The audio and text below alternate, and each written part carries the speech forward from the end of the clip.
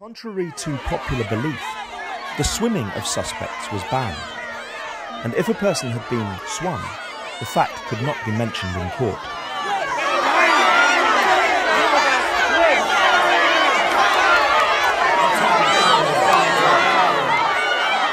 The usual practice was to tie the suspect's thumbs to the toes. A long rope was then used to hold the person in the middle of the river or village pond.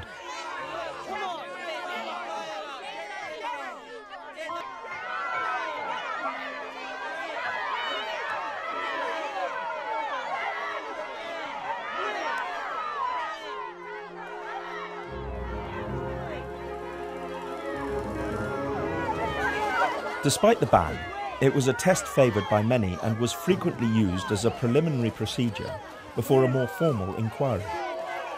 If a suspect sank, she or he was hauled out of the water. The aim was not to drown an innocent suspect, but who knows how many mistakes were made.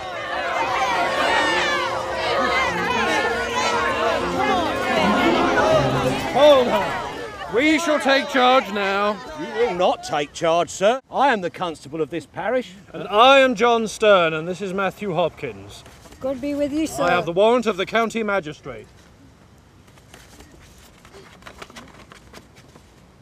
This warrant does not name this woman, sir. Friend, this is no way to proceed. We share the same aim, to rid the world of witches. A godly aim indeed, sir, and one that we are more than capable of doing ourselves. Yes. Without trial?